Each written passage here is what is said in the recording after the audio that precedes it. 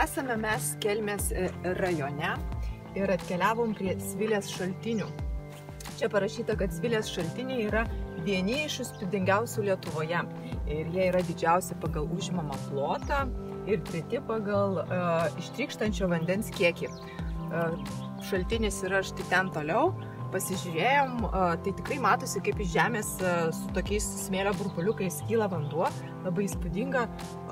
Yra rašoma, kad prieš gerus 50-60 metų šitie šaltiniai žemės ištrykšdavo fontanais. Dabar fontanų gaila jau nebėra. Beje, Svilės šaltiniai 1985 metais buvo paskelbti hidrogeologiniu gamtos paminklu. Ir beje, jie yra Kurtuvėnų regioniniam parke.